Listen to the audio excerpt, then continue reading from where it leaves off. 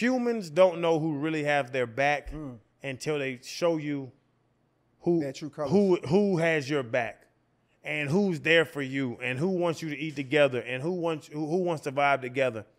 And one thing that I always say, I don't care what the check, the number is on the check. If you pay me this much, how much are you making? Is my question. Mm-hmm. And Brandon, he said it in the past. He was like, yeah, Channing always wanted to know what the big check was and not his cut. I want to know what my value is. I'm not going for 7% or 8% of a check. Like I'm worth more than that.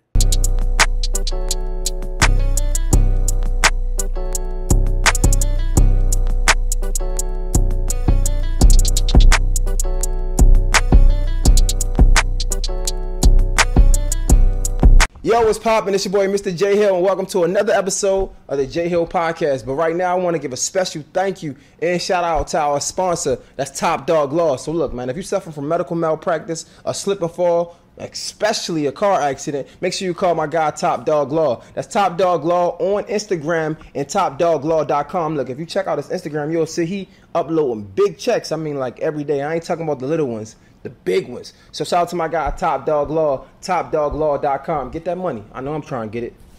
Yes, sir. Yes, sir. Yes, sir. Yes, sir. Hey, can we, I just want to say shout out to everybody that been following the grind, Mr. J Hill Network, J Hill Podcast. Hey, it's a special.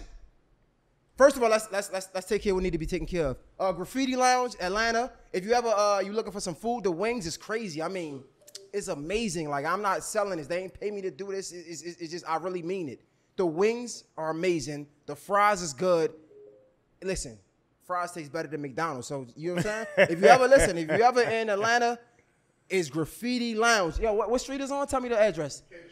We specialize in seafood. Oh, you ain't had the boat, bro? Yeah. You ain't had the crab? Not yet. You ain't had the crab? Nah. Oh, my goodness. Nah, not yet. I had the blue crab. What is it? What's the name? The crab is, what is it? Yeah, it's What's Cracking Kitchen, man. What's Cracking Kitchen? Yeah. Inside of Graffiti Lounge. Hey, listen. Oh, my God. Listen, it's amazing. I'm not making this up. I'm not making it up. I don't bullshit. I don't lie. My thing is I don't lie. That's how I've been married so long. I don't lie. Yo. Black men don't cheat. I don't lie. You said that's why you... Special guest in the building, man. Channing Crowder's here. Hey, let's get it popping, man. Hey, Seven is here. What's up, Seven? What's good? Look at us, bro. I'm sorry. You know I'm going to just be me. Isn't this amazing? I seen this guy last night in the club. I ran down on him like he was going to the bathroom. I'm like, man, I know I'm wilding right now, but I don't give a... Like, I don't care. Like, what club we was at? I forgot. We was at... You don't even know. The Sweet? Was it Sweet? Soigné. Oh, it was the second cup. We hit about 4 of them last night. The finesse was... The handshake. You ain't even know. I set him up with the handshake. I said, I hope you're a man of your word. We already shook on it. Yeah. I got the text. Hey, nigga, we shook on it. I'm like, God damn, I don't put the pressure on me. Like, God damn, I told you I was going to come on and fuck with you. I'm going to fuck with you. We shook hands. Nigga, yeah, nigga, I know. I made sure I put it in the text just like, you know, we shook on the time. You feel me? So. I got you, bro. I love to see. Just like we here with my man Easy. My man Travis Harris over here, that's my ace for 20 years, but I love to see young black men doing something. And so when you ran up on me, the old saying, closed mouth don't get fed. Bro, for you to run up on me in the club, I'm having a good time. I'm with my wife, we drinking, we messing off, and you to run up on me, holler at me, bro. I told you, I got you because I love to see what you're doing. And then you showed me receipts.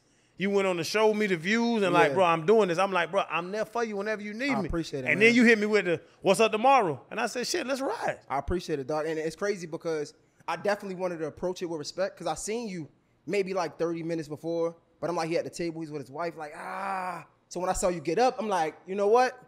I just follow, you know what I'm saying? Unless you go to the bathroom, I ain't about to come in the bathroom with you. Yeah. Wait outside, let you do your thing. People was fucking with you. Yo, but let's get into it. I feel like that's a talk to a nigga in the bathroom. You would? Yeah. I do it all the time. That's weird. But I just like to look at people like you holding your shit and I'm looking over. I don't want to look at your shit. But just to look at a man next to me and be like, bro, how you doing? You okay? You like a man in that vulnerable space. I want to see what you about. Wait, what? I just want to see what you about. That's some next level down south shit. If you can have a conversation with me holding your dick and I'm holding my dick and we can look each other in the eyes and talk, that means that you are alpha male. That means you a lion. That means you a lion.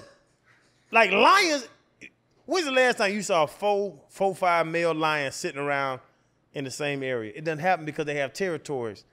The thing that makes this shit run is when you have an alpha male, you got a lion that can sit and talk to another lion and just be comfortable with it. This some bullshit, man. No, this is real. It's some bullshit. It's real. Right, what's up, nigga?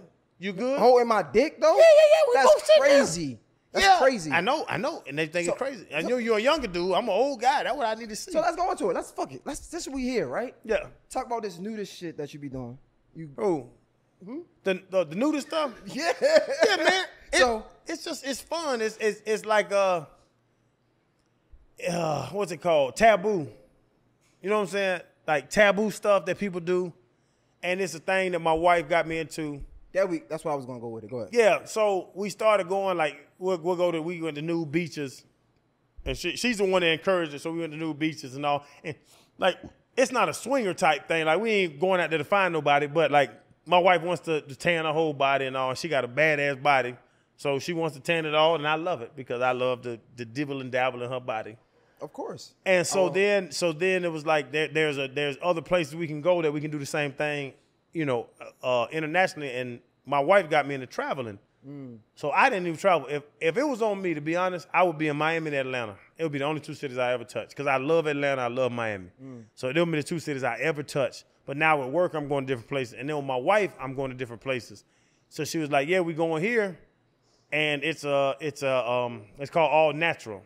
An all natural thing. And that's what, like, you walk in, you get your little wrist bracelet, and then people just being there walking around naked. Like, people look at it crazy, but if you think about it, so you got a bathing suit on, and the women got the little string bikinis on and the little thong. It ain't but, I done seen all your whole body, but 3%. So I done seen 97% of your body already. So fuck it, why not? Just so pull out the other 3%. Booty. You done seen all the booty. You know what the coochie look like under the drawers. Yeah. So just pull the coochie out. That's and cool, all they do is cover their nipples. So now I can see your nipples, but all you have is a string over your nipples anyway. That shit's not impressive. And all you do is I don't see your coochie, but your coochie's there. Dudes be like, oh, they don't want niggas to see their dick. Man, fuck that. You see my dick? See my dick? I've been in locker room my whole life. Like, pull your dick out. Like, I'm gonna tell you one thing. I'm gonna tell you this.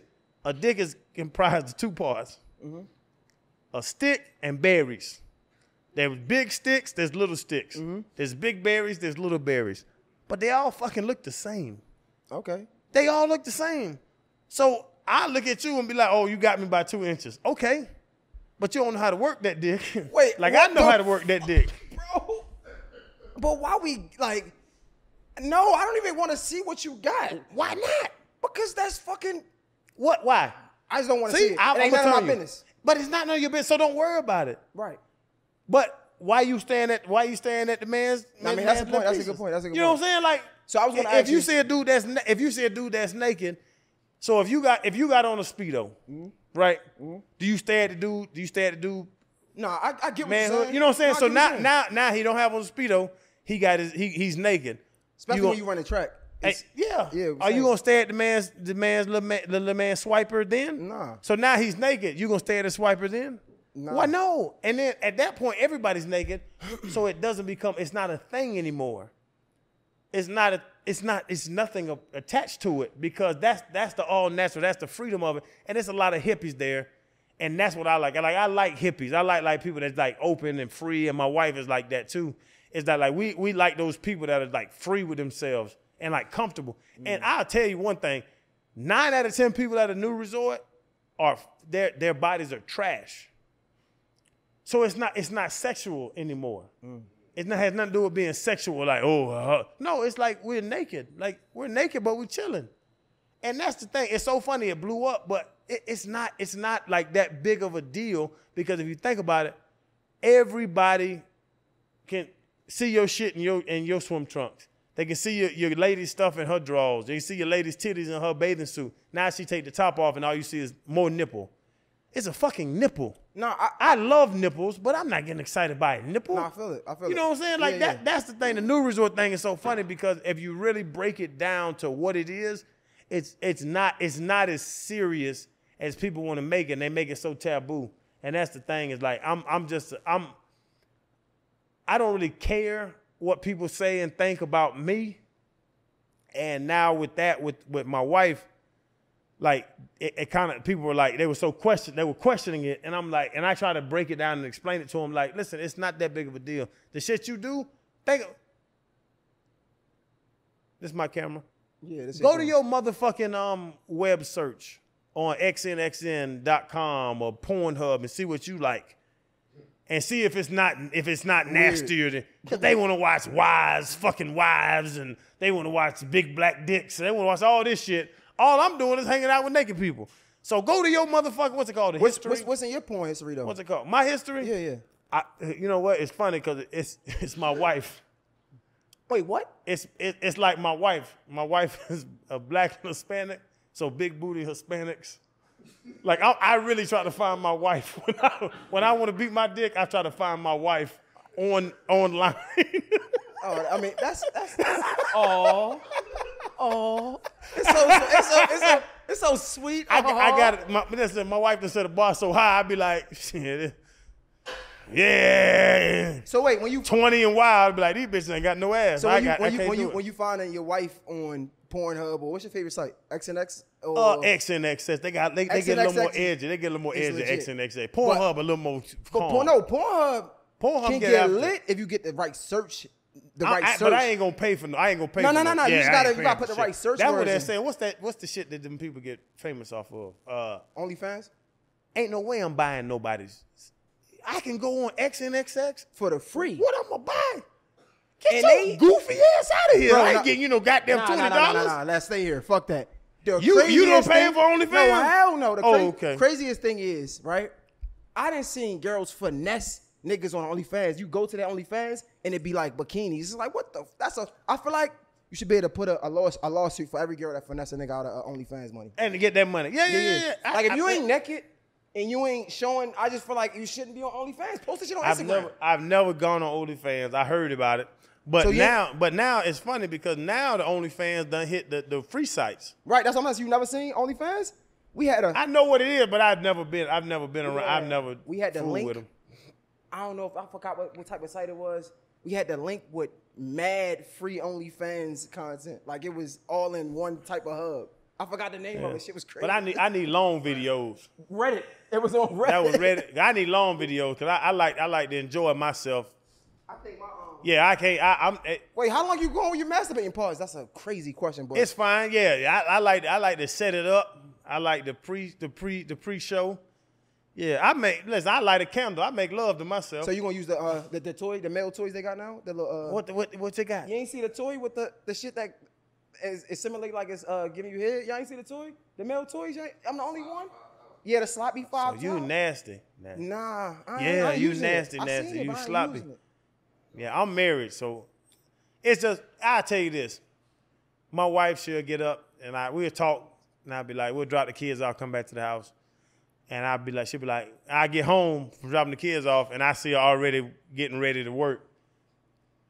And I'll be like, well, what you got to do? She'll be like, well, I'm showing the house in Coral Springs. I'm showing the house, 9:30, and then at 10:30, we riding down to Coral Gables and all. And I can do the math in my head to know she ain't going to be home for like 5-6 hours. And I'll get there, and we'll talk. And I'd be sitting there staring out the window for that fucking Tesla to drive backwards. And as soon as that bitch leave the driveway, I'm in there on one. Isn't it? I think. What? I think I go in there. I get butt naked. No socks, no nothing. Baby booty naked. And I lay in the middle of the bed and I use her pillow just to let her know. You can smell it. You can feel the fragrance. You can smell the fragrance. I let her know. I can smell her. And I go in, and I set the phone up. Yeah, man. You don't do the big screen TV? No, I like my little phone. I like my little fucking. I still feel like I'm doing wrong. Okay, make it feel like I'm sneaky. Yeah, I'm still sneaking. Yeah, I'm still sneaking, but I can still light it up, and I can lay it on the pillow. I can still light it up. Then I go left, right, because it's different people. Okay. Yeah, left and the right hand are different people. Bro, I ain't gonna lie to you. Porn, for me, it don't take forever to finish, but it take forever to start. Trying to find the right one. That shit take forever. How old are you? I'm 31. You don't just need to see a naked woman to get excited. Nah, she gotta look good. You know what I'm saying? It gotta be the right. You feel me? Like you say, you looking for your wife. You can't just see a random chick. I'll tell you one thing though. If I see a grandma in one of them slips with that little wolf pussy, I get excited. Ain't no way. Yeah, I get excited. That shit's disgusting. No, it's not. Like, it's a woman and it's sexual. You gotta get excited, man. You got babies? Nah, I have a stepdaughter. Yeah. So you ain't never skeeted and made a baby? That's why. Cause you too picky. You too picky. You got a high class penis. No, I mean. You got a high class penis. Yeah, no, you funny acting. Yeah, man, sometimes you gotta just throw the dick. Hey. Yeah, I think I do. I have a girlfriend of like 5 years now. So like, I think I do well. But you ain't made no babies. Things happen. Maybe. You feel? That's all I'm saying. I gotta be respectful. Things happen. Yo, speaking of respectful, what's that? Is what you putting that out in the open and getting so much attention behind going to nudist colonies and things like that. Yeah. How did that make your wife feel? Because it's kind of like you. I don't know if she felt like you overstepped her boundaries or not. Yo, what's poppin'? This episode is sponsored by BK Juices. Look, man, if you're looking for some drinks that's refreshing and that's also healthy, make sure you check out BK Juices. You can find them online at bkjuices.com. Social media, Instagram is The Real BK Juices and Facebook is BK Juices. If you want 10% off, all you got to do is go online at bkjuices.com, enter the promo code JHill10. You get 10% off. Like I said, if you're looking for something that tastes good, that's refreshing, and that's also healthy for you, check out my people at bkjuices.com. That's BK Juices. It did, like, because it's really the only person that I care, and it's crazy. It's cool to say, like, I don't know if it's encouraging to say, but just like honestly, the only person I care about their opinion in the world, and it makes me, but it comes on the back end, is my wife's the only person I care if they like what I say, if she likes it or doesn't like it. Mm. Because other people, like I always say, put a value on your evaluators. Mm. So people try you or people test you or, you know, social media and all these people talking to you. And I don't care what, you know, Johnny 56453 says. Like, I really don't care. I don't even, like, I have no concern. But my wife, and then when I started bringing her into it, what was her side? What was the conversation like? It was kind of like, you know, saying like, she knows it's jokes too. Like, it's jokes and it's funny and it fuels views and it fuels that and people love it, but it also, like, she has to deal with that as well.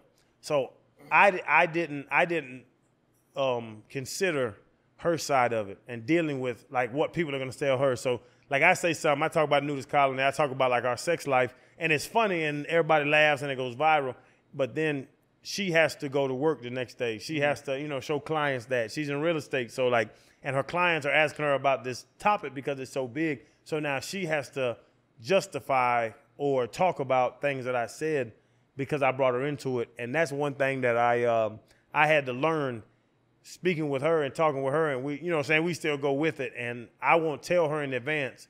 And that's one thing that I would say the biggest regret is that, like, even with Kevin Hart and the Nudist Colony, I knew I was going to take that angle and I had that question written. But I should have ran it past her. I didn't run it past her before I said it because I knew that was going to get a rise out of Kevin. And now we can, like, perfect segue. Yeah, right? the back and forth with me and Kevin. I knew that would be a great topic, and I knew that would be intriguing, and it would be something. It would be something good. But I should have not even like told my wife I was going to do it, and not let her see it when the rest of the world sees it. So let me ask you that, right? Because that's a great point. And sometimes we could, like, you know, run things through our partners because that's a respectful thing to do. But question, if you ran that past and she doesn't like it, do you think that would be putting a cap on your creativity? Because if she says no and you don't do it because of the respect for your wife, because you're a great man, I'm assuming you wouldn't do it, right? Because if she not like it, you wouldn't have that moment with Kevin Hart, which wouldn't give you guys so many more followers and so many more listens. I could have. It is a great question because if that got vetoed, what could I create another moment with him like that on another topic, and it would be that I would have to create something else to do it. So do I have to dig deeper in my bag You know what I'm saying? Like, I know what funny is. Like, I do funny, and like that's my role.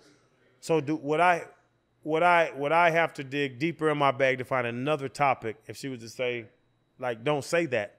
Probably, yeah.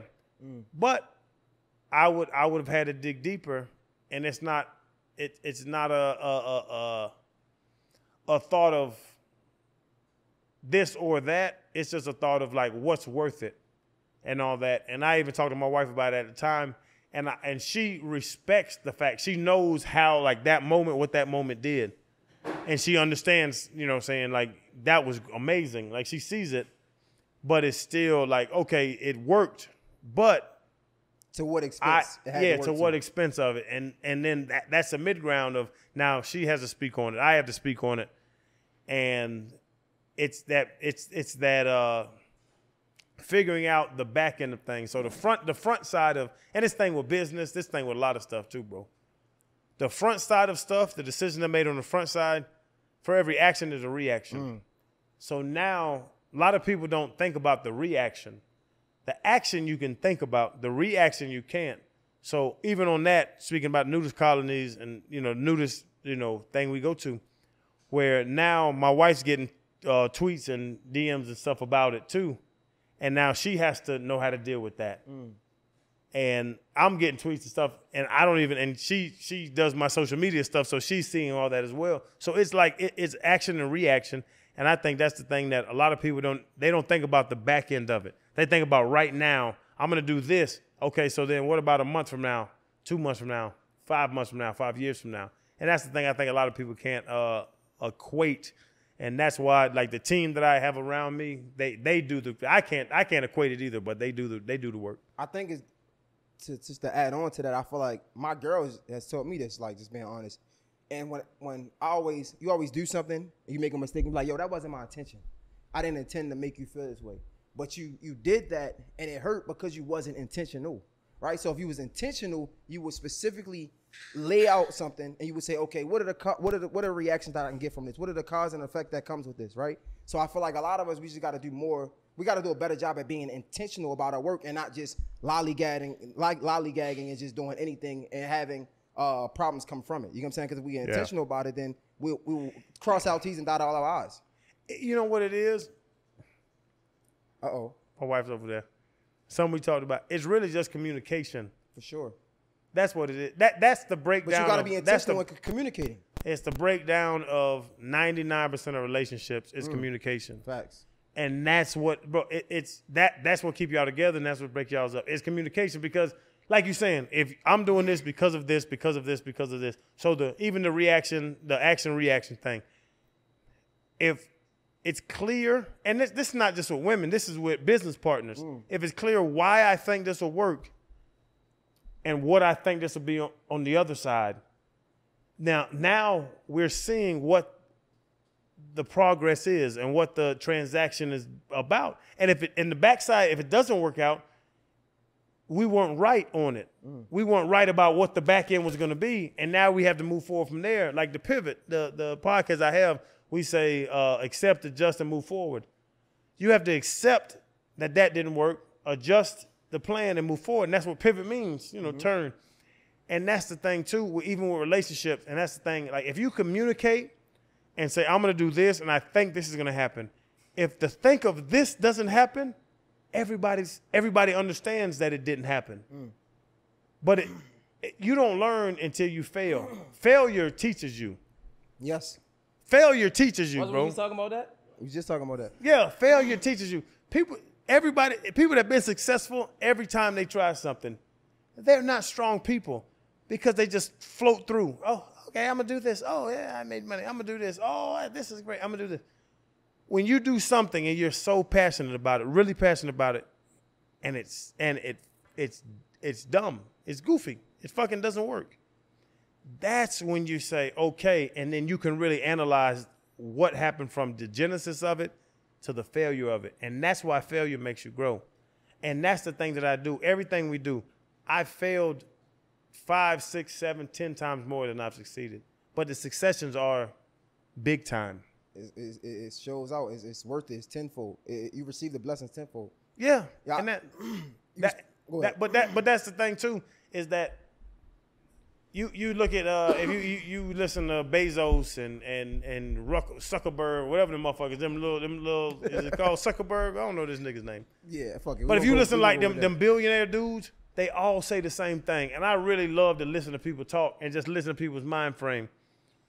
And one of them dudes even said, they asked him why was he so successful, and he said, my father, every time I asked him a question, he would either answer the question or we would look it up together. Because there's always an answer to a question. And that's why he really put that in, like he went way back.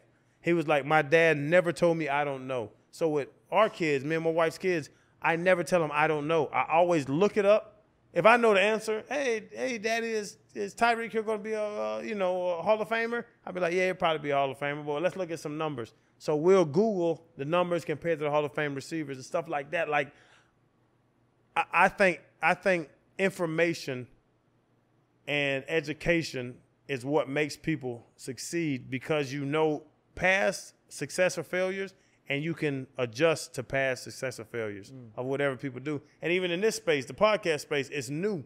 So we looked at Breakfast Club. We looked at Stacking Barnes and them boys, all the smoke. Like when we got into podcasting, it wasn't like, hey, let's shoot some shit. Like we looked into the ones that were succeeding and seeing what they did, where they succeeded, where they failed. I talked to Matt. I talked to Stack. Like, you know what I'm saying? We talked to Charlemagne. Like, we looked into it to see why is this successful. Joe Buttons, we talked to people to see why is this successful. And it's so funny that people want to help out. People want to help out. That synergy. People want to help you, but closed mouths don't get fed. And people really don't. It's funny because you ran up on me last night in the club. First time I saw you was last night in the club. Last night in the club. And you ran up on me like, bro, come on the pod. And I was like, bro, I got you, because I saw like that energy and that vibe was like, oh, this motherfucker grinding. Yeah. And that's what it is, bro. But reach out to people, text people, DM people. I DM the shit out of people. Well, I don't DM. My wife DMs the shit out of people. But just to talk to people and be like, hey, man, what's up? You good? Man, shit, jump on the pot, and people will be there for you because humans, that synergy, that getting together, is the same thing at Graffiti Lounge. Just easy. Travis Harris, that's my man for 20 plus years. So that's what we was doing. You said do the pot. I was like, shit, we're gonna do it at my homeboy restaurant. We're gonna do it at my homeboy spot, because that's the what people need to do is just get good people together and figure out how we're going to make this work. Everything will work. You know what I'm saying? And that's what I don't think people do a lot nowadays. And to be honest, I don't think black people do it enough nowadays. Yo, I'm glad you went there, because we talked about the business, and it was a great segue of talking about I think I'm good. We talk about the business and I'm sorry. We talk about the business, and we seen I Am Athlete. You say you guys searched Charlemagne, you guys looked at Joe Button, you guys looked at All Up in Smoke. All the smoke, yeah. All the smoke and things like that. But your platform was like the first of its kind. It was so unique, and not the first of its kind because it was athletes talking, because we've seen athletes talk before, but it was the first of its kind to see the conversations that you guys was having. And at first, you guys wasn't even talking sports. It was just special. Yeah. Was y'all ready for what came with that? I think we were surprised by how fast it blew up. We were surprised by it. That shit's crazy. And it was fun, and it started with talking like that. Like me and B, we're in the backyard. We have our feet in the pool. We drinking beers. Our kids are playing together in the pool, and we're talking about. And I'm kind of telling him about this real estate thing that my wife got me into. These Airbnb. Well, that's when Airbnb kind of started, and it was rolling. And I was telling B about these Airbnb things that were going on, and I'm like, yeah, and this, we talking about the return and talking about the, if you Section 8, then you get this, and government sends you a guaranteed check. So I'm like, we're talking about that. He's talking about some investments. And then we were kind of like, you know what I'm saying? Like, people don't think black dudes sit and talk about, like, this wealth building. You know, like, people don't see two black alpha males. I call us lions. You don't see lions sitting around talking about, like, life and family. We're married. I'm married for 12 years. He's married, and like, you know what I'm saying? Like all that's publicized is throwing money in the strip club and buying cars and all that. But like people don't think about like that like we're businessmen. We're all businessmen. We have a number of companies. I don't know how many fucking LLCs I have, but it's a bunch of fucking LLCs, and this is there, and this is that, and this is that, and my manager does this. And so that's how it started, is like, let's get these lions, these black male lions all up and show people that we can all sit on the same platform and talk. And that's how it started. And so then once the I Am Athlete thing, once it blew up because of the power struggle and it wasn't very transparent where the money was, because the money started coming in. But wait, let's pause, right? Let's not fast forward. Let's not. I don't want to skip through this. No. Men, we're talking about, like you said, they don't see the things that we're talking about, the money, the power plays that we're talking about right behind the closed doors. If this is who you guys are and these are the conversations that you having, how do you miss that conversation? That was the thing, because you get with your homeboys and you like, okay, cool, let's do this. Cool, let's do this. But you got 100, like you said, mad LLC. So it ain't like you're not stupid. You're not oblivious to the business. But you overlook it because it's your homeboy. That's what I think a lot of people do, and that's what we did. We overlooked it because it was the dude. Like I said, if you start a business sitting around drinking beer with your feet in the pool, you know what I'm saying? Like, and I tell you, I dropped the ball on it. Okay. Because on the other side, I have a team. Johnny Williams is my attorney. He's a stupid attorney. CPAs, business managers. Alex Alexis, my money man, is a dog. Merrill Lynch, man, I have people around me. But even when we started that, if somebody comes up to me in Publix right now, and it happens 3 times a week. Somebody runs up to me in Publix. I'm shopping. I'm buying, salmon and shit. And the dude was like, "Hey, man, I want to open a sports bar. I got this plan, I got this, I got that," and I entertain them. I'm like, "Yeah, man, cool, man, it sounds good. What, you need an investor?" "Yeah, I need an investor." "Cool."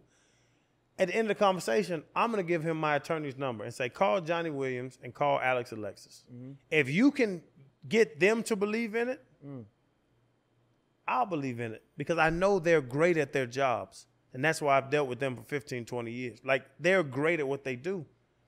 With the I Am Athlete situation, it was homeboys sitting around drinking, hanging out, bullshit. And that's why I did not go through the normal approach to how I do business, because we're homeboys, we talking, we'll just set this thing off. It was COVID, we're sitting around. Like, it was a flaw. It was a flaw on all sides. We were too open just to, okay, yeah, let's see what happens. And then what happened went crazy. And then we were like, oh, damn, we need to tighten up the business. And by that time, we couldn't tighten up the business. And that's why I'm glad we can have this conversation. And I was thinking about it from a different angle. And it's really, I get it, but I don't get it, because I'm coming up in the business, right? So granted, I'm looking at these grown men and these powerful influences that, like, y'all know the voice y'all have. Y'all know the platforms that y'all got. Granted, you probably don't know what it's going to come from, but I just don't try to be respectful in this. I don't see that being an excuse, because, like, that was your friend. So if you said y'all did the research, right? Yeah. How could you say you did the research and you know this shit happens? We seen Joe Budden and Roy Amal. We seen that. We seen Molly them. We seen Smoke. We seen. So if you saw that, how can you not know to get the business right for the sake of your friendship? Because it's just fluke and stuff. It's like the divorce rate is 52% in America, right? Mm-hmm. You know that, over 50%. I don't know what the number is, but it's over 50%. So you go into a marriage. Nobody wants to get divorced. For sure. But over half of the people that get married get divorced. Okay. You know what I'm saying? So that was the thing that we really, and now at this point, I would tell you, to your question, I feel crazy is that I have so many companies. We have, like I say, we got more LLCs. My wife, she does our real estate stuff and the business and the shark diving and the charter boats and the stuff that we do. It's always business first. But it goes back to why Jeff Bezos got divorced. Right? I don't know. Why did he? But them billionaires get divorced. Oh, yeah, for sure. So they're geniuses. They're billionaires, but they can't work this out with another human being. You see what I'm saying? No, I get it. It's just. But no. Go ahead. But it's the same thing. Like, if you look at you're like, why cannot this work out? Y'all should be able to figure this out. Why can't married couples figure it out? Divorce rate's over 50%. So half of the people that get married get divorced because they can't emotionally figure this out. They can't figure out how to do this. And I think that's what happens in the big picture of things is that, okay, now it's something. How are we going to deal with this something? And we couldn't deal with that something.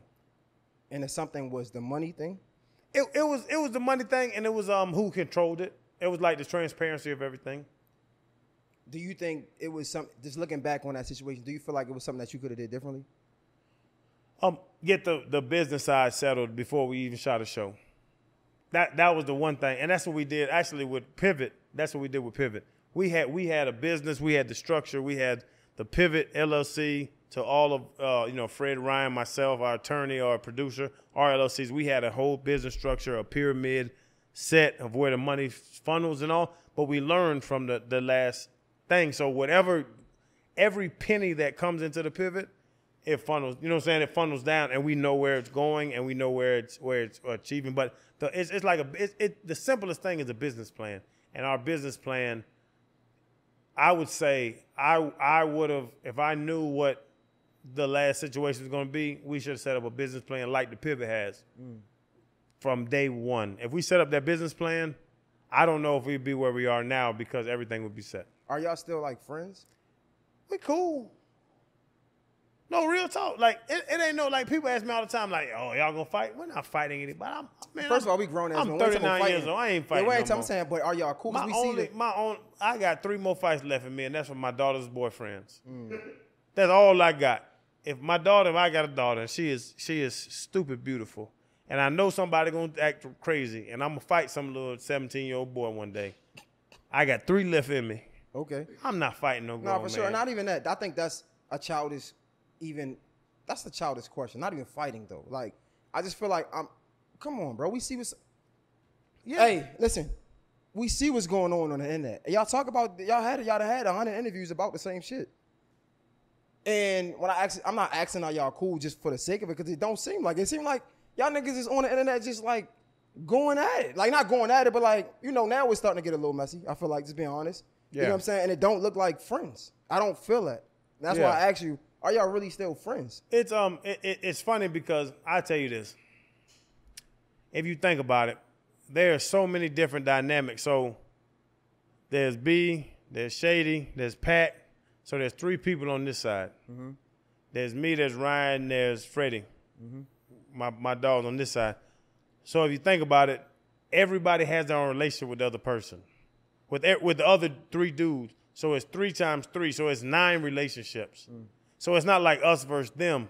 It's 9 relationships that got to be solved. And there's been a lot of disrespect on both sides towards different people from different angles. So person number 1, number 2, number 3. Person number 1, number 2, number 3. So like if person number 1 talk crazy to person number 3, do I get mad? You ain't disrespect me. You disrespect my homie. And it's a receipt in the back of my head, but you ain't disrespect me. So it's the dynamic of, and I have to go back to it with lions. And all the 6 guys I said are 6 lions. They're dudes that run their world. Like they're the sun of a solar system. So you get three people like that around, 3 people like that around each other on one side, 3 people like that around each other on the other side. All of it's not gonna vibe. But I would say from my end, my solar system, people don't really act crazy towards me because people think I'm crazy, and I am crazy. So it's like, no, you're not gonna really talk. You're not gonna disrespect me in a crazy way because I'm not built to deal with that. But from other people and all the arguments that go on in them other solar systems, if y'all can get the analogy, it might be something different. But I sleep so good every night. I sleep like a baby at night. I'm not worried about nobody else. I'm not worried about no other nigga. I'm not worried about that. Me and my wife lay next to each other. I cuddle up and I go to bed like a 2-year-old. No, I get it. It's just, at first, just being honest, right? I'm a fan and a supporter before anything, right? I got my own shit. I know my shit is good. But I feel like I speak for so many other people that look at y'all show before we even get to the Pivot, right? Because that's a great show too. But so many people looked at that show as like inspiration and it added so much value to our lives. And I feel like I speak for a lot of people when I say that. So it's cringeworthy to say, like, and I'm glad we had this conversation because as much as you're inspiring and I admire you, we're still men. I hope we could have a man conversation. So I say no. So I say that. So I say to say it's cringeworthy to see a bunch of men, like people that we inspired by, that started something so great, in here over some fucking bullshit. It's just like, I just feel like y'all should be able to put y'all egos to the side. You talking about going to a nudist colony and not looking at niggas' dicks. Put your dick down and talk to niggas as men and be like, yo, look, it was wrong. You know what I'm saying? We apologize. At least squash it so it won't be a bunch of mess on the internet. I just feel like y'all owe that to y'all, to not only yourselves, but at least the people that supported y'all and loved y'all, man. But it looks crazy right now. But you have to. You have to see, you have to know what people really have your back and what people don't.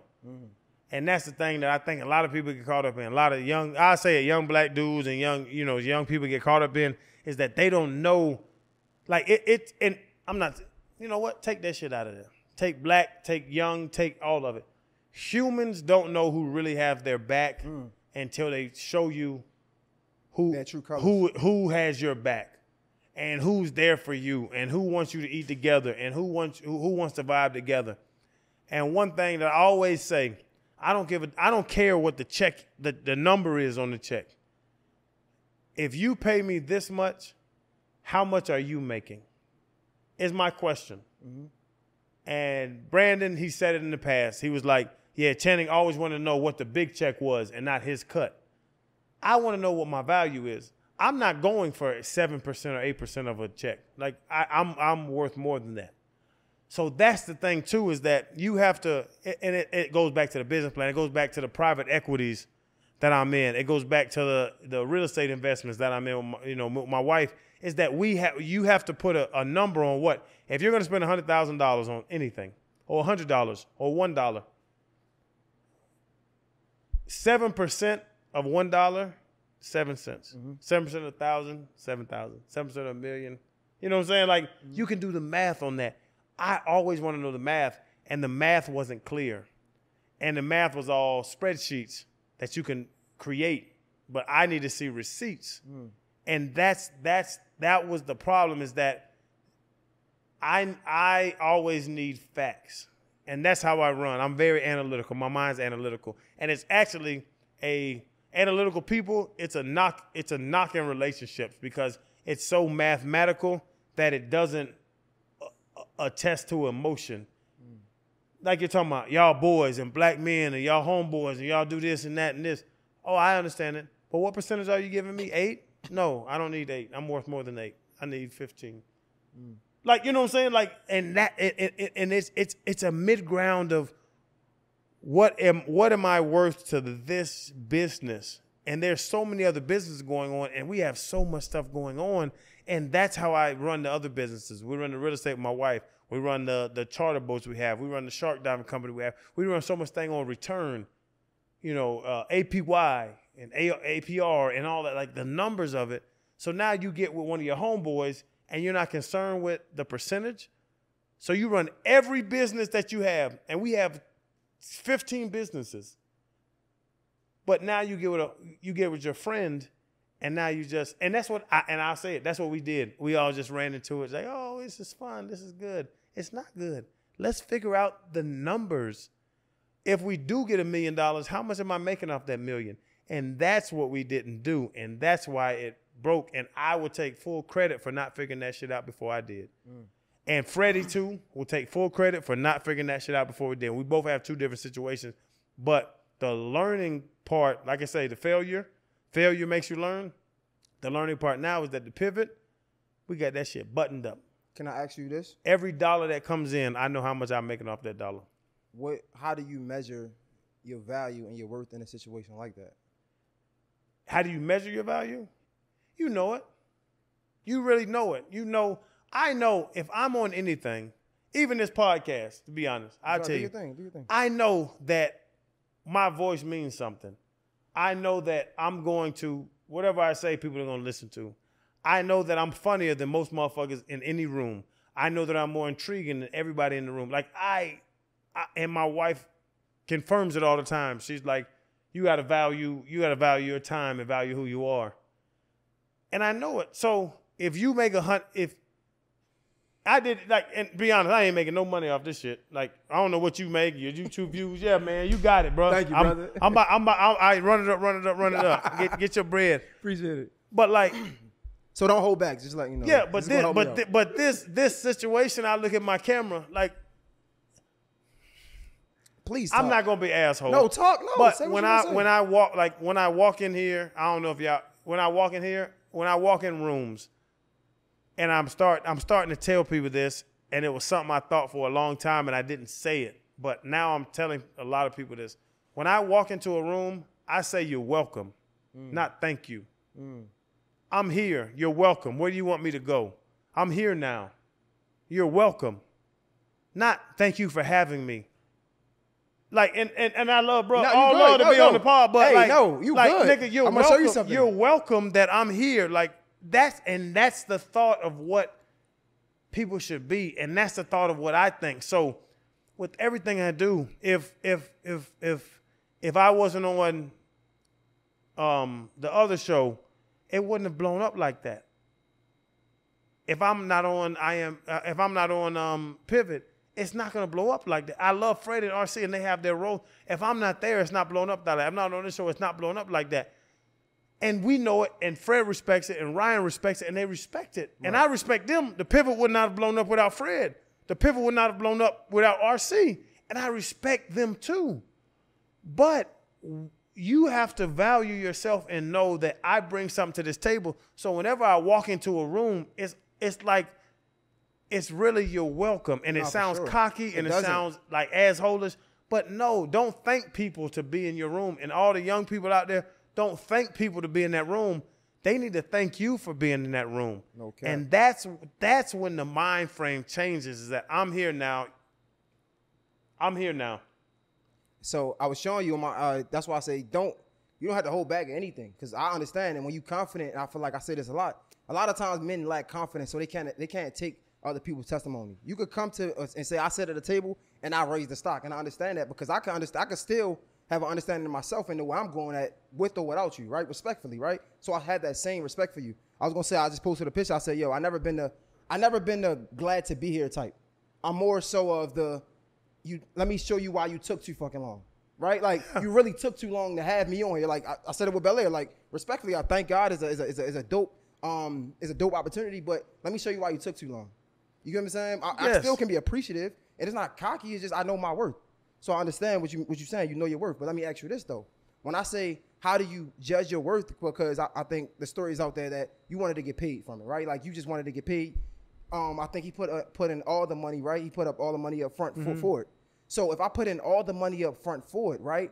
How do you coming into a situation that kind of I built, right? I put this money in, but it couldn't be no Channing the personality without the cameras that I bought. It couldn't be no Channing the personality without the lights and the production. And let's be real. You did radio for what, 12 years? Mm-hmm. You ain't never been this Channing. Respectfully. Yeah. Oh, no, respectfully. I got you. Yeah. So I'm asking you, how do you put a number on that for people that's looking at that got production? How you put a number on that? Because, bro, you came into something, and with all due respect, because of the thing that I poured into this, helped you get to another level. Yeah. Right? So how do you put a number to that? Being respectful of all parties. Oh yeah, no, 100%. And I tell you, B did do a lot. Off bat, we had a chance to invest early, but the contracts weren't buttoned up.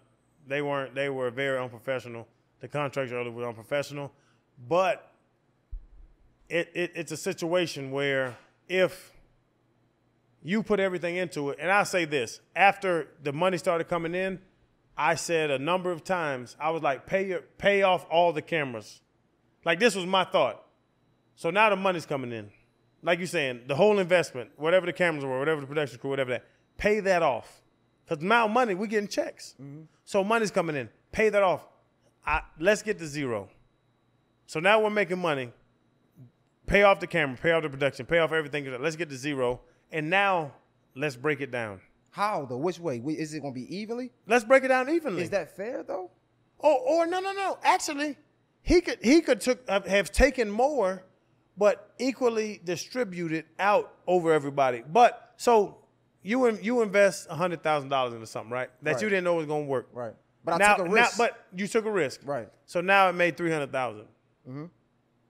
How much money do you deserve from that $100,000 you invested? Was it just me? That's just you. The whole thing, I would assume. The 300. Yeah. So you need 3 times of what your investment was. Whatever. Even though without me, no, that's why it would have been nothing. No, I'm asking. Is it just me? No. This exact situation you're talking about. Oh, the exact situation. Honestly, just being honest, I really don't know, and that's why I wanna ask this question because I feel like y'all really setting the pace for so many other people. Yeah, and we can learn from this, and I feel like honestly, hypothetically, I don't know if you spend 100, you spend 100 racks, 100 racks, right? And I got my guy that's helping me, right? Yeah. Whatever his contribution was to making us blow up, that's what I think he should get. So, for example, if the effort, if we measuring things by effort, okay, I bought the equipment. That's a third of the effort. Okay, I had the platform. Now that's 50% of the effort. What else did I bring to this? Let's look at it, right? What did you contribute? Okay, you came in, you helped me set up. That's blood, sweat, and tears. Okay, that might be 10%. Let's you made sure that we was all the cameras was focused. Okay, that might be 5%. What is each part worth, right? And then after we add it up, then we break it down like that, right? That's how I think of it. But that's how I'm asking you. How do you measure your worth? How do you put a number or dollar sign on your value coming into that situation? My thing was, if whatever you put in, pay yourself back with interest. And I said it. Okay. That's my thought. Like if you take $100,000, like you can give me $100. I can give you $107 back a year from now. Like APR, you know what I'm saying? Like the APR and all. Like if you can't get double-digit percentages, you're not a good financial advisor. And my financial advisor, I'm always in the 9-10% of it. So you can just sit money nowhere and make 9%, 10% if you have a good financial advisor. So now you've taken that money out of investments. If you invested for a year, $100,000, I believe that you should get $110,000 back in a year. Okay. You can't. That $100,000 cannot make. Where are you going to go to make more than $100,000 in that year? What are you going to do? So how do you? You're going to make a bunch of risky investments that can't pay off or might pay off.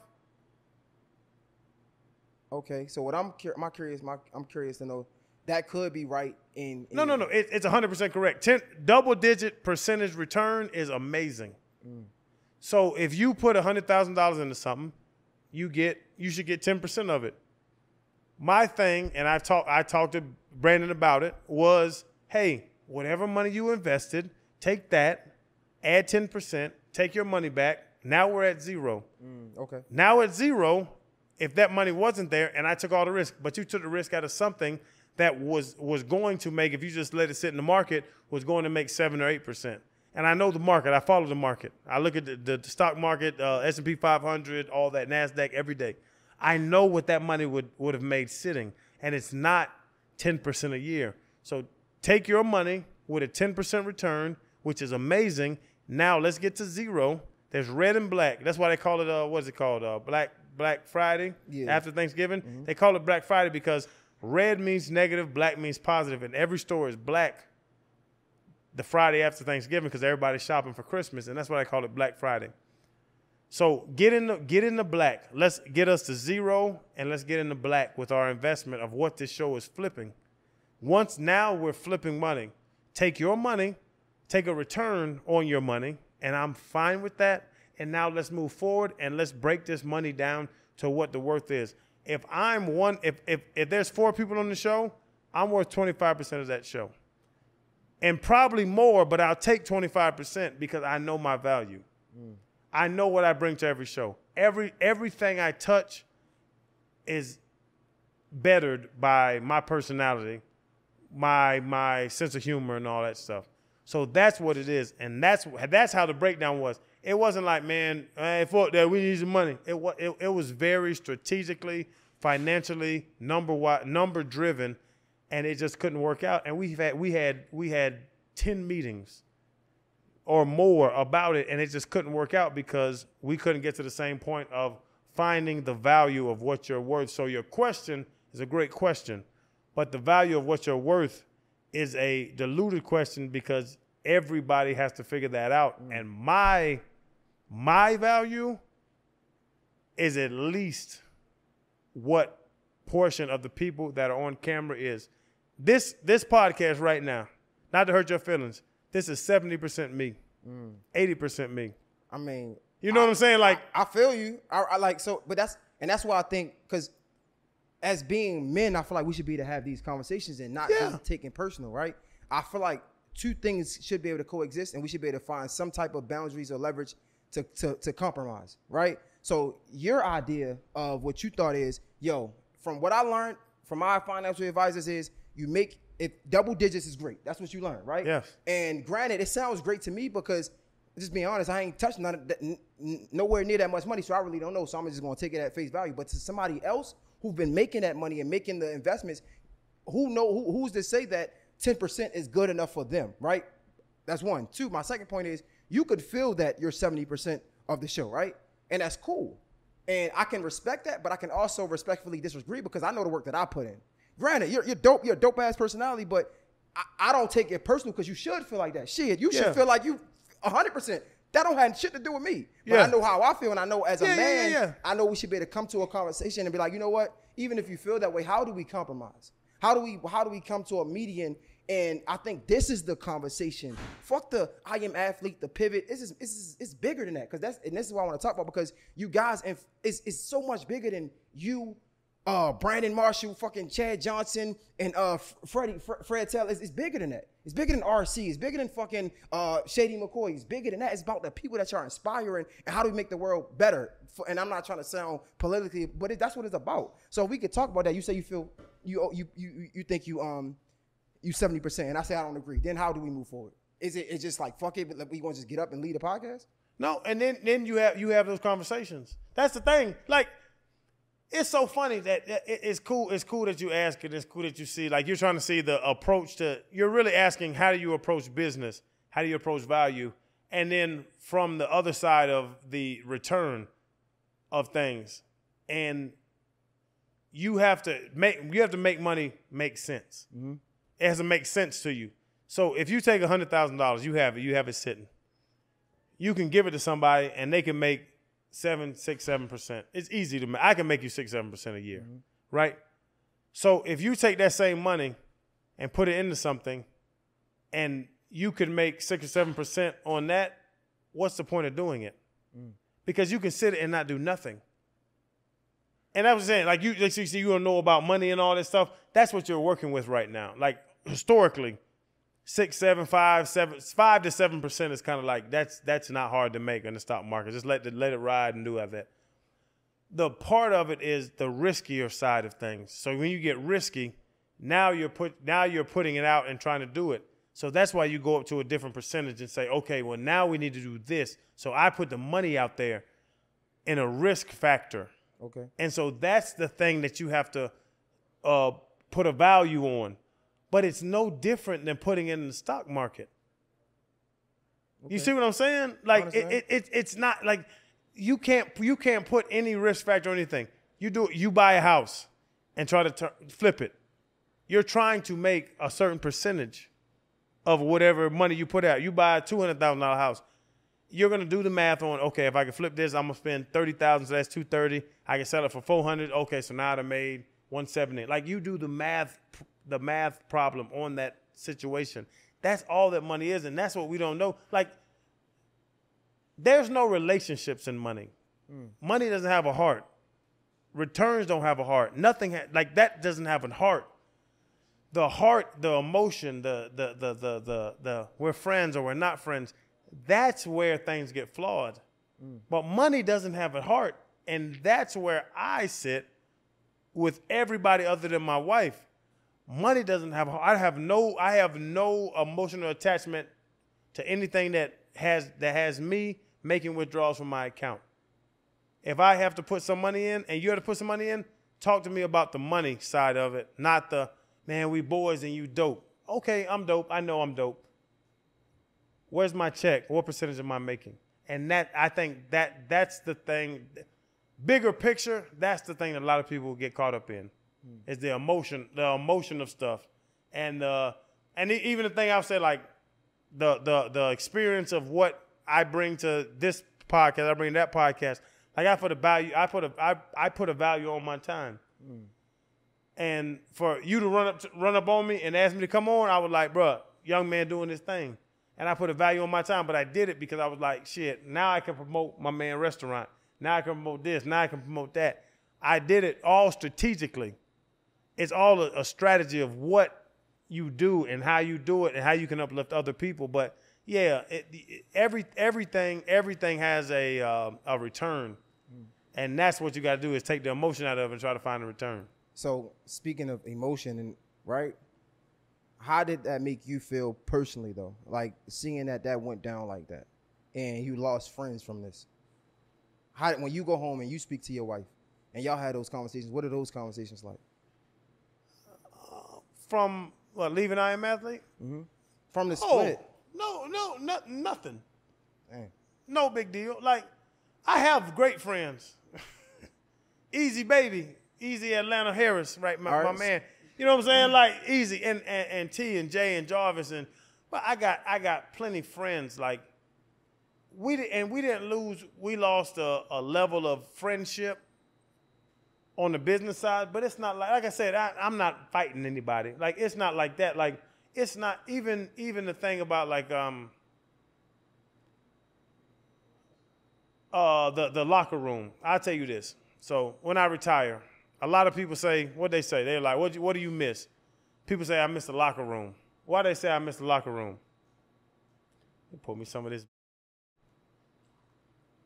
They say, why do I miss the locker room? Because they miss talking to people and having friends and having people to talk to every day.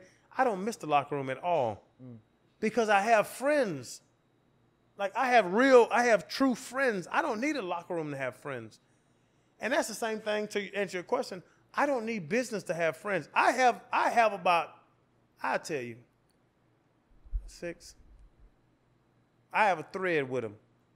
They're about 7, 8 dudes that are my ace boon coons, down from day one, and they're going to be down from day one, before the money, before the success, before anything. And that's my circle. And I don't need a locker room to do that.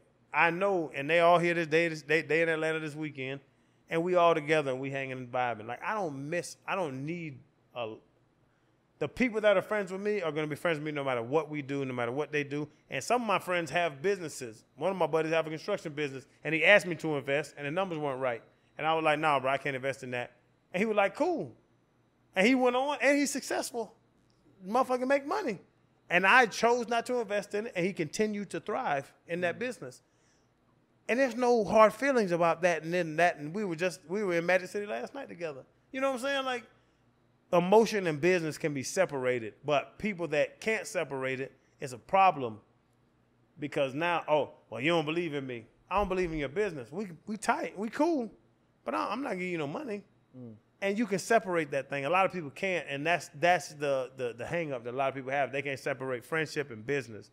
If the APR, the return, the percentage doesn't make sense to me, I'll say no. And then you can go on and make millions of dollars in that business, and I'm not going to be upset that I didn't invest, and you shouldn't be upset if you go broke in that business.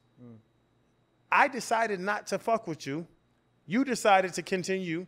If you made $17 billion, I'm going to sit back and be like, bro, congratulations. Bro, you did your thing. If you go broke, I'm going to be like, damn, bro, I told you this shit wasn't going to work. So you would feel that way even if you didn't have the pivot?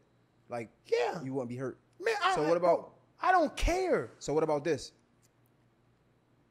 It's a real conversation. Let's talk. Thank you for allowing us to talk. I fuck with that. A lot of people caught strays from that. Mm-hmm. Let's talk about it, right? Your wife, that built a platform for not only you, your wife, right? Mm-hmm. She was on I Am Woman. I don't know y'all conversations, but that's why I'm asking these questions. I would assume that was something that she enjoyed. How did you ever sit back home and have those conversations with your wife? Like, damn, like how did that make you feel? How did that affect you and what you had going on? Yeah, we did, and we talked about that. And as the platform, as we build our platform, then we've talked about doing, seeing if we can try to pivot that to something else with the women.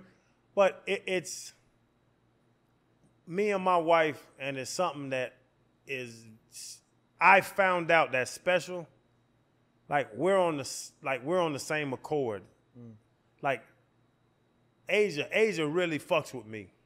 You know what I'm saying? Like she sees it and I fuck with her. So we talk about it, and I know that like that wasn't premier to her, her success. Like she does her own thing. That was like an add-on to what she's already does and what she already got going on. And then for me, the media side was bigger on my side than hers. So it wasn't like the conversation that we had about that was, she was like, yeah, it's no more I Am Woman, but she wasn't tore up about it. And I was like, well, we'll do something else, the pivot. We'll do something else and pivot and do that. But it's like it's a synergy between us where I know where she sits, she knows where I sit, and we just figure that shit out on the between us. But it wasn't a situation where it was like combative or anything, because it wasn't like she didn't care. Like it wasn't like, oh, I lost I Am Woman. Like I knew I knew before the whole thing was happening, because the thing happened over so many months that like we talked about that beforehand. I was like, hey, you know what I'm saying? Well, this might go left. And she was like, cool. You know what I'm saying? Like, and that's the thing about the communication. Like, to this question, I knew my wife's answer 3 months before I left I Am Athlete, because we talk, and I know where she's at with things. You know what I'm saying? Like, it wasn't nothing like, well, if this happens, and she, if y'all don't do it, then, this is gone. You cool, baby. Do your thing. You a star. You know what I'm saying? Like, she encourages me, like, you're a star. Like, go do your thing. Okay. Yeah. And it's spoken upon before anybody else has to ask the question. So that's the thing with having like a woman like my wife, is that you can foresee what's about to happen, and you can foresee the options. There's two options. You're gonna stay, you're gonna go. We sit down, we lay in the bed, we sit and watch, what's that shit called? The Dragon House. Oh, that's a pretty good show. We sit and watch the fucking Dragon. We sit and watch the fucking Dragon House, and then she'll sit there and we'll say, yeah, what we're gonna do here, and then we'll pause the Dragon House, and then we'll talk. Man, is it called the Dragon House? Can we get a fucking name check? House of Dragon with the Garian. House of the Dragon. The Garians with them bitches with the blonde hair. Okay, but we'll really sit and talk. Well, this can happen, that can happen, that can happen. Yeah, well, if this happened, I don't feel comfortable with that, and I would do this. And we sit and talk about situations. And that's the thing about relationships. I said it earlier, the communication and shit, that's why the big picture, to answer your question, anything about me and Asia, you just have to talk shit out. And a lot of people, especially I say a lot of black men don't like to talk. They in their own little world. I do what I do. No, talk. We have issues recently, and my wife told me, she was like, you have to talk. Tell me you're upset. Tell me you don't like this. Tell me you don't like that. And that's what I work on. But I think we do have a situation. I would say business-wise, we have a fluent communication that this is what she likes. I know what she likes. She knows what I like. She knows what the return I want. I know what she wants to do. She's big into real estate and stuff. I'm big into like trying diversified stuff, like trying something, and then she'll talk me off the ledge. I'll talk her off the ledge. But business-wise, when you're working with your spouse, I would say y'all have to have a open communication, open communication line with both of y'all if you really want to work with your spouse. Moving off the work, right, but staying in the lane of the spouse. We were talking about earlier how your wife got you into the just trying new things, traveling, doing the what is the shit called, the nudist colonies and things like that. When you first met her, right? and you saw she was into these things, was it ever at a point, like, were you ever like, how do I say this? What's the word? You know, when we see things that's different, we don't like it. So like, was it ever like, was you scared of it? Like, did you reject it at first? That's what I mean. That's like, no. I pushed back because I'm like, even the traveling thing, I didn't really care about traveling, but she wanted to travel. She wanted to go. She likes to ski. I don't want to ski. Like, it's certain things that I did, and I did push back, and I didn't want to do it, but I knew she wanted to do it, so she'd be like, yeah, we're doing this, and she kind of set it up, and I'm like, okay, let's go. So even with the nudist stuff like that, so like it was... Yeah, no. The first time, well, I say she lined me up going to like the nude beach. Oh, so she lines you up. She was playing her cards like, let's do this. Well, no, but she was like, hey, she's warming you up. Yeah, she warmed me up. She's like, I'm gonna go to the nude beach. You know, I'm a tan, so I can take my shirt off her sleeve and tan all of it. Yeah, so she went to the nude beach, and then like she called me, like she called me and told me, so I had to work. So I'm working, and she's like, yeah, I'm going to the nude beach down there. It's Harlover, right? Harlover. So she's like, I'm going to the nude beach in Harlover, and I'm like, cool. Like, I don't care. Like, I trust my wife. Like, I'm not worried about you looking at no dicks and all that stuff. You gonna see some dick, but I'm not worried about you. So you was already comfortable in it? I was already comfortable with, like, what she wanted to do, because she's like, hey, so I can go take my clothes off and tan my body. And then, honestly, her tanning her body is good for me, because now I get to dibble and dabble in the pieces of the tan body. So I'm like, yeah, tan yourself, whatever. And this was at 29? You was okay with, like, you were okay with that? No, this was way before then. 27? You ever say y'all married, what, 12 years? Yeah, I was 20. We met 09. I asked that. Yeah, I asked if y'all didn't hear. So, she said she's always been naked. That's what she said. But yeah, like she stayed. And I knew she was coming, because she was like, she'll walk around the house naked. Before we had kids, like, she'd just be naked all day in the house and on the back porch. She'll be back there and all. And then it just kind of went to, I'm going to the nude beach. Cool. Like, it was nothing big. So she was like, come to the nude beach with me. And I was like, okay, cool. I asked that because, like, you know how men are, right? Men is, I feel like we full of shit. I say that to say, like, what happened is we always, like, we want this type of girl, this type of girl, this type of girl. And the moment we get, like, a girl that's, like, too freaky, we be like, oh, nah, who the fuck? Like, where the fuck you get this from? Yeah. Like, you kind of reject it, like, nah, like, you say, we talk all this shit, and then we get a girl, she do a little something down there, you be like, whoa. Like, who the fuck you did that on? Like, where the fuck that come from? And that might be why I married. Because, yeah, like, she So you didn't reject that, you loved it? No, I really did. I loved it because it was like something that I haven't seen before. You know what I'm saying? Like, you see girls, it's a bunch of pretty people in the world. Like, it's a bunch of sexy people. It's a bunch of motherfuckers with booties and titties and faces and lips and whatever you like. You a booty guy, titty guy, hip guy, leg guy. It's going to be, and even to this day, like, me and my wife go to strip clubs together, and, like, she'll be like, she's fine, and I'll be like, yeah, she's fine. And we'll go get her to do a dance. Like, we appreciate the female body together. Like, we know what the parts are supposed to look like. And it's always going to be something out there that's amazing. Mm-hmm.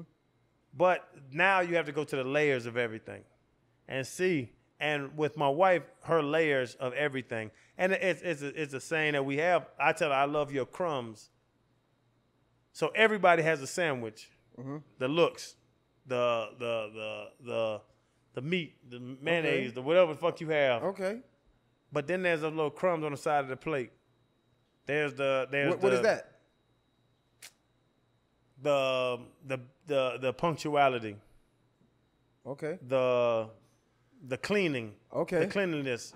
The this and that. Like, I don't like the small things. The small things about it. Like, my wife would love me to wash more. She would love me, like, she's like, come home and take a shower. And I'm like, man, I'm watching the game. You know what I'm saying? Like, it's just little things that you have to appreciate. So we call it the crumbs, and it's something that we had a whole relationship. But I say it to my wife, and I say, I love your crumbs. The sandwich is beautiful. Everybody sees the sandwich. Y'all can look and see her. Like, it's amazing.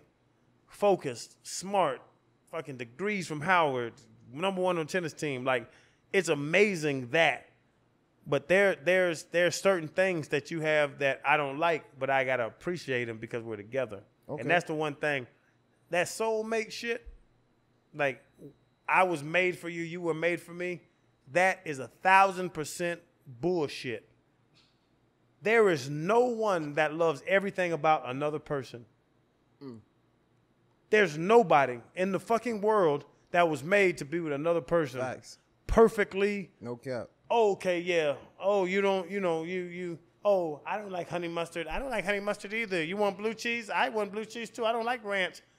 Like, there is nothing that lines up perfect. That soulmate shit is fucking full of shit. So there's going to be 10%, 20% of another person that you deal with, and then there's going to be 80 or 90% that you love.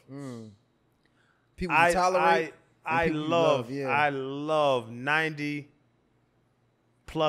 of my wife.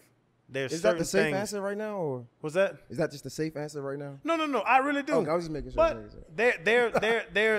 You sure it's not 85%? But okay. There's five. Is that still good? 85 is really good, right? 85 is good, bro. Okay. But there's 70-30. That's not bad. There's 5 to 10% of shit that I can't stand. But this 90 is so fucking beautiful. Okay. And amazing that you got to deal with that 10. So let me ask you this. Since we got to through the serious chats, we want to have a little bit of fun, right? So you had the conversation with Kevin Hart, right? And for some reason, you say nudists and everybody, the entire world go to fucking swingers. Yeah. Right? He had this conversation with how his friend, they did a little situation, and then he can never look at his wife the same, right? I mean, shit, y'all been doing everything together. Like, y'all look at women together. Like, did y'all ever think about doing a swinging thing? No. Well, not at all. Because you handle that? I've never thought about it. That's funny you asked that. I've never thought about it, and she's never said anything about it. So you seem like you're so, like, you're confident in everything because you handle that. Who's that? I couldn't watch nobody pile dick in my wife. That what you asking? Yeah. I ain't gonna watch nobody pile dick in my wife. You asked that question real slick, but yeah, ain't nobody. Yeah, ain't nobody piling dick in my wife in front of me. It's gonna be some fucking and some fighting. So you got 4. Yeah, we got 4 fights in you. Yeah, no, I don't have 4 fights in me because I'm not gonna co-sign. I ain't gonna co-sign nobody fucking my wife. So if your wife came to you, she wanted to try it. If she wanted to try some swinging, yeah. We had to have a long conversation, but my answer would be no. My answer would be no. I ain't gonna lie to you. I can't deal with that. Especially if he got more dick than me, then over for him. That fucks your confidence all up. Yeah. Nah, you going way to. I thought I went to the back. Now you going way to the back. Oh my God. I went to the kitchen, and now you going to the backyard. You back there by the pool. I don't want. Why you back by the pool? I ain't never been to the pool. Yo, oh my God, bro.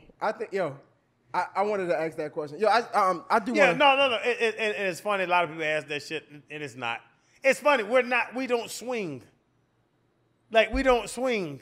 But like, everybody just took it there. Like I feel like everybody just went straight to swinging. But that's what people love to do, and that's why social media is beautiful. It's like an ugly truth. Is that's where people want to go and turn it. It's a bunch of things that happen that I've been a part of that people just take it to a different level, and I don't care. Like, fuck you, whatever you want to do. The Russell Wilson thing. That's people how I was going to go. To a different level. Fuck you. I don't care. I don't care what this man does on the field. I don't care what he does. He's lame. Like, dudes be lame. You think he lame because? No. You just said because. I don't need it because. I'm gonna turn to the interviewer. Is Russell Wilson lame? No, he's not lame. He's not lame. He's not lame. No. Why not? Because first of all, he's the embodiment. He's an embodiment of what a black man should be. He's good. He's good to his wife. Right. That doesn't make you not lame. So what makes him lame then? Because you said you don't need a because. Do you want to hang with this motherfucker on a Friday night? What that got to do with anything? That's what lame means. No, it doesn't. Yes, it does, bro. No, it doesn't. That's what it is. Bro, I'll tell you this. Great husband, great father. He took little Future and he's taking another man's kid under his wing. That's fucking great. That's amazing. I know, and I respect that. That speaks to who he is as a man. I know, and who he speaks as a man. So how dare you call this man lame? Takes care of his wife. So No. Listen, nigga. Go ahead. You keep talking. Will have money his whole life. Gonna take care of his parents. Do everything he needs to. I respect him. Okay. The nigga is a fucking duck. So how? What you said everything that made him great. So what makes him a lame? Because of how he talks. You see the videos. You see the Mr. Incredible. You see all the stuff. Have you just seen a recent one? Have you seen a recent one when he was picking out his suits? I haven't seen none of that. Yes, no, yes, no. He changes his voice. Bro, he's different. Huh? He's different. No, he's square. He's like, it's nothing. It's a big problem, but it's not a problem. Thank you, bro. I'm hot. You got me fucking hot. Sweating and shit. Yeah, but I say one thing. I said it on another show. I want to call you out. On me? I want to call you out. Call me out then. Okay. You ever heard the saying that a hit dog will holler? Nah, I never heard that shit. Hit dog will holler. If you have a pack of dogs, you throw a rock into it, the one that get hit by a rock yells. Right? Nah, I never. But you understand what I'm saying? Nah, I don't. You got a big group of dogs in the corner, and I throw a rock. The one that rock hits, that's motherfucker gonna say, ha. Okay. Right? Lame people protect lame people. You call me lame. I'm just saying, like for your approach, I've said it before. It's okay. Bro, lame people protect lame people. No. What happens is no. Yes. You heard of this? What's that? No. Fuck that. Cause you about to just. I'm just saying, like, fuck you. You upset. I'm not upset. No. Lame people. No. You know what else? Let me see. You know what else? Since we there, the fuck. No. Fuck that. Fuck y'all for laughing. What I'm saying. We all agree he was lame. What I'm saying is no. That's the thing. That's what makes me sad. No. Cause I don't give a fuck. If it's a million people here, y'all got my own opinion. But I mean, what I'm saying is, you know what happens? You ever heard the saying of yes man? Right? So fuck when you throw a fucking rock at a dog. Yo, nah, what about a lot of niggas ain't telling you to say face because you got a lot to offer them. And I'm the only one that can challenge your way of thinking. And I feel like you putting down another black man that's doing well is lame. If you want to talk about what's really lame. Yeah, that's lame. This is the thing. That's lame. This is the thing. I honestly don't care if you think I'm lame. Okay. Because people will think I don't either. But you care if I think Russell's lame. I don't. Yes, you do. You brought up the topic. Fucking talking on a podcast and people want to know about him. Okay. I don't care about him. Lame people protect lame people. I don't give a and you fuck. argue with me about Russ. I didn't argue. Oh my God. I did not argue with this man. Listen. I'm just telling you, bro. Lame people protect lame people. So if that's lame, I'm the lamest. Well, congratulations, nigga. Yo, so question. Let me ask you this: Do you say things on platforms to help because you know you're gonna get a reaction? Because I feel like sometimes I say exactly how I feel about stuff, and the Russ thing is honestly it's fueled so much hate for me. And we went on shows and people keep criticizing me, and I tell them the same thing. If you're mad at me calling him lame, you're lame because a hit dog will holler. What about another perspective? What if people are just mad that you're putting down another black man that's doing great? Am I putting him down? You're calling him lame. You're not saying he's a Did I call him a pedophile? No, did I call him an alcoholic? We can't. Did I call him a crackhead? Did I call him a crackhead? You did. No, you did. So what am I calling him? But you can't ignore what comes with lame. Lame ain't good. It ain't positive. Come on, just because it ain't good. There's so many other negative words. Crackhead or fucking yeah. But it's other negative words. So just because you ain't named 10 of the bad words don't mean it's not 20 of bad words. What are you talking about? And I'll name a number of them that he's not. He has so much good going for him, but he's lame. He's lame. I don't give a fuck about It's lame. lame. I know, because you're lame. Is lame corny? You're lame. You're corny. If you're protecting Russell, I don't care. A hit dog. Wait. Is lame corny? Is lame corny? Yes, it's corny. So that's what you're saying. It's lame. It's corny. So what are you? What are you? You know what? I don't care what I am because what do you think I am? You think I'm lame? How about this? Your answer?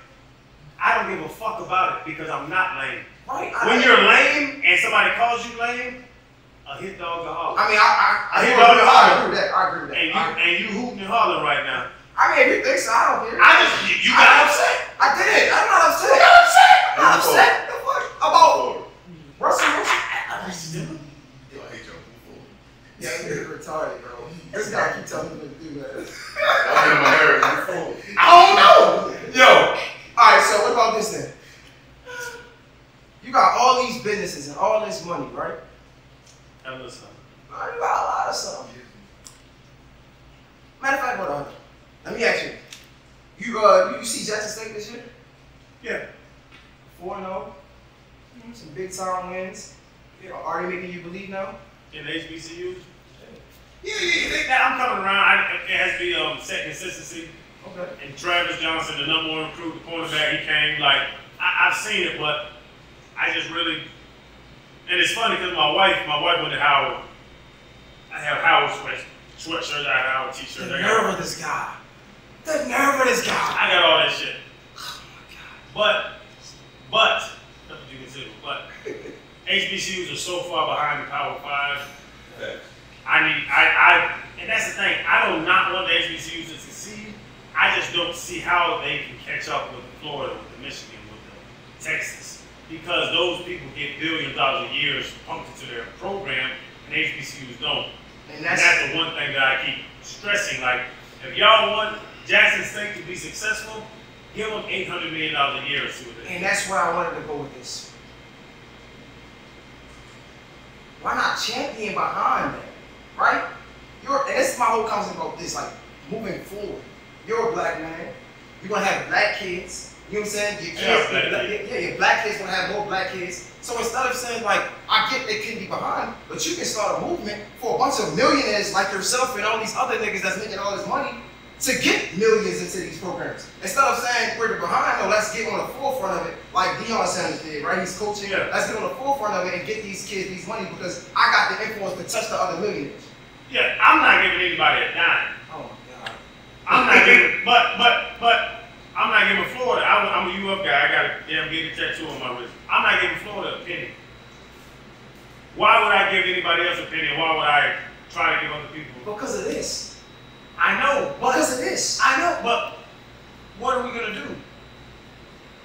What are we gonna do? No, you I'm supposed to ask you a question. What are we gonna do? At least we can move. No, at least. No, not at least. Move forward. What? We can have better, whatever. You said we need more money. Better We facilities. can have more money. Things. We can have more money. We have more resources. We can see that, you know what? It is cool to go to HBCUs. You know what? I see all these NFL players promoting HBCUs. Maybe I should go to HBCU. What can it do? It can do so much. It can do a hell of a lot. Then saying, no, it's this and that, and it's not this and not that. No. Like, what do you mean? And you think that's the thing. Even the young kids. I said it before. You're asking an 18-year-old kid to not go to Florida, Michigan, Texas, UCLA, whatever, LSU, to go to an HBCU to up the brand, right? You're asking people to put their hard-earned money into an HBCU to up the brand. It's hard to do. It really is. I believe you. It's hard. No, I'm not fighting that. I'm not You know what I'm saying? Like, it's hard to tell somebody like, yeah, give me $1 million But I think because you're black. Hey, you tell an 18-year-old kid that's coming out, the number one quarterback in the nation. Go to Howard, go to Hampton, go to Jackson State, where you're going to play these lower tier teams. You're not going to get respected on the level of the Power 5 that you're doing. That the league is watching because everybody thinks they're going to go to college and go to the NFL. You're not getting the same view. You're not getting the same respect playing those teams. So you're going to tell an 18-year-old to champion this. You're going to tell a bunch of millionaires to champion this. You can call me out on it, and you can get my friends to do it. But it could have been done years ago. Why hasn't it been done by other black millionaires? Why hasn't it been done? There's millionaires that went to Howard. Who's the dude that paid off the Robert Smith. The billionaire that paid off everybody's. Yeah. Why is there not more Robert Smith that pay off everybody's student loans? Why is that not there? So you want to call me out on, as a black man, I need to get my friends, my millionaire friends to get millions of dollars to these HBCUs.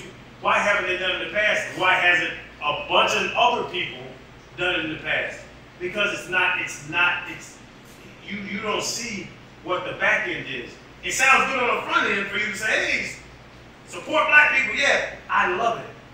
But on the back end, what is it really doing? What is it really doing if I give $200,000 to Hampton? What is it doing? Howard, what is it doing? What's it going to do? You have an answer? No, I don't. You say it's going to do something, but no, you don't have an answer, and nobody's giving that answer. So the same thing we talked about earlier with the back end of things, the residuals, the reaction, the action, the reaction. What's the reaction of me taking $100,000, $250,000, $500,000 and giving it to somebody? What am I really doing for that school? Has anybody ever laid that out? Have you ever seen it? I'm just here. Has anybody ever seen it? No, I'm saying, I see what you're saying, but no. And I've had this. The one thing about the HBCU thing, like they hit me on a lot, and I've asked so many people this. What is it? Like, what do you think it's going to do? You want me to get a private equity together with all my friends and give money to what? HBCUs? What's the answer? Because everything there's an answer to a problem. Whatever the problem is, what's the answer to it? Give me the answer, and I can support that answer. The only answer that I have personally is just this one step forward. You say, starting this conversation, you said, we like it's millions of dollars that's being funded into these Power 5 universities every year, right? Mm-hmm. So if that's what you start with, I'm like, okay, if that's what gets it going, then let me get 100 of my millionaires and put $1 million in one school. Let's start one at a time. I'm not a millionaire. I don't have the money. I've never even seen that motherfucking money. All I'm just saying is, I'm thinking if you lead the conversation with is billions of dollars being funded into these schools every year, then okay, let's try to get millions of dollars funded into the HBCUs because it's not. You know what I'm saying? That's what's the answer? It's one foot at a time. It's one step at a time. That's all I can think of. Yeah, and what's the start? What's the next step? And that's the thing I've never heard. No, not to cut you off. But that's the thing I've never heard the back end of it. I've heard this argument before. I've argued this argument before. We'll do something. For what? What are we pushing for? What are we striving for? Well, you want to strive for black people to be better. You strive for the historically black colleges and universities, like the black. And I have no problem. And that's the thing. People be like, "Oh, you're bad mouthing HBCUs." I don't bad mouth. I'm going to Howard's damn homecoming. We're going up there in a couple months. Like, I love it. And should I stop at Morgan homecoming too? Come on, man. Don't do that. Y'all the street. Don't do that. That bitch raggedy. Wow. Morgan is fucking lit. It's much nicer. Their campus is much Morgan is lit. Because they got space. But it's just like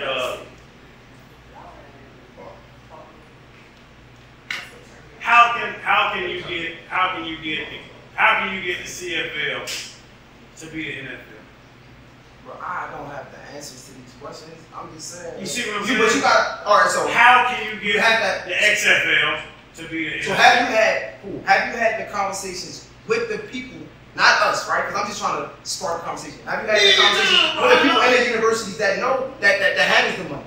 Have you had those conversations? I have, and the money is so obscure, and so the difference is so crazy that if you just infuse that money into one university, it's not going to change. It's not going to change the layout of what HBCU and Power 5 are.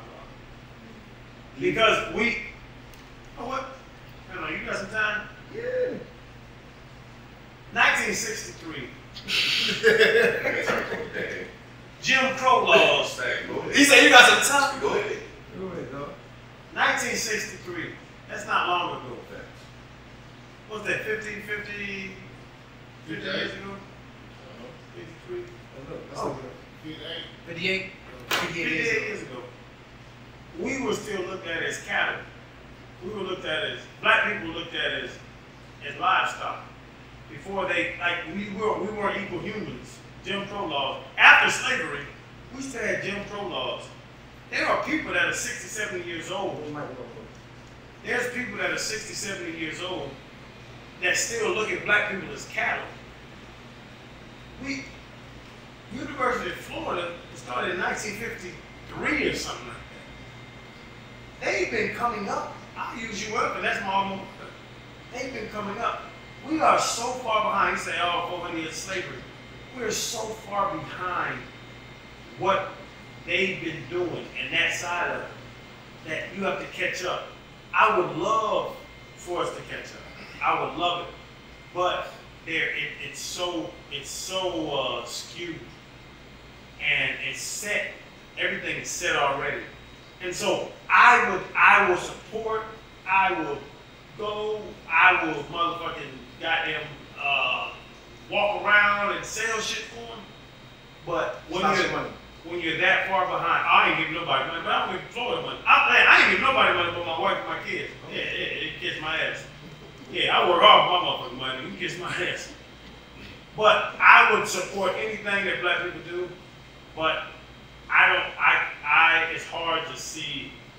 It's hard to see how you could catch up with Texas and all that. It's hard to see, and that's the thing. I support it, but it's a very tough sell for me to tell me. Like you said, give $100,000 to Jackson, so I can. And then I see them right back where they are now. Was that money well spent? Hey, I don't have the answer, man. And that's what I'm saying. And I don't have the answer either, but when people put my, you know what I'm saying, put my feet to the fire, which I love it, I explain it totally like, no, it's a bigger thing than trying to get a bunch of 18-year-olds to go to HBCUs and then trying to get HBCUs to compete with. Oh, you think Jackson State will ever win a national championship? Beat Alabama? Beat Georgia? Beat Michigan? I think it's possible because even shit back in the day, back in the day, FAMU beat the U, right? In the 60s or something like that. So it could happen. That's in our lifetime. In the 60s. Yeah, but I'm saying if it happened then, they say the word repeat. What happens in the world repeats itself. So it could happen again. So you really believe that the HBCU is gonna win the national championship? I said it couldn't happen. We seen HBCUs compete in that before. And the media can come in here and they don't the story right now. It's a chance. Be honest, ain't it? It's a chance. It's just unrealistic. Yeah. But there has to be, but to all that whole question, bro, there has to be an answer. And that's my thing about this, an HBCU thing. People don't give me answers, they give me problems. Problems are easy to talk about. But do you go seek the answers or you just don't care? Answers are, I do seek answers, and there's no answers out there. And you can't give me an answer because I've asked you a number of times. I'm not in the office. I talk to Dion, I talk to people, there's no answer. What Dion say? Call him right now. Keep promoting them to the school, keep promoting the school. You know what I'm saying? Like it's not an answer, it's like, it's a hope, it's a wish. I don't run on wishes and hopes. I run on facts. And there's no fact of how they can catch up. So tell me what I need to do, and I'll do it. But yo, I love this conversation. It was great. Yeah, man, I enjoy it. I appreciate you pulling up, man. Man, all day, man. Yeah, y'all that come to graffiti, they got some fire-ass crab. Motherfucking liver wings. How you adjusted to the new fame, man? I feel like it's like you're really a celebrity out here, man. Like you special. Like people love it. I gotta just nothing. Like what is it? People talk to me more. People talk to me in the airport. Like it ain't no big deal. I'm gonna give you free People send me all kind of shit, man. I appreciate it. Thank y'all so much. And people send me all kind of shit. They send me t-shirts, thank you, hats, and trays, and water, and thank y'all so much. Please keep sending me. Cause I'll wear it. I'm gonna wear it. This my man Ricky Williams. He got his weed company. Appreciate you, Rick. Yeah. So Ricky, come on in next, man. Hey, I really appreciate it, bro. No, thank you. No, love, brother. Yes. Tell him crowd, everybody. It's the J Hill Podcast. It's a wrap. We out.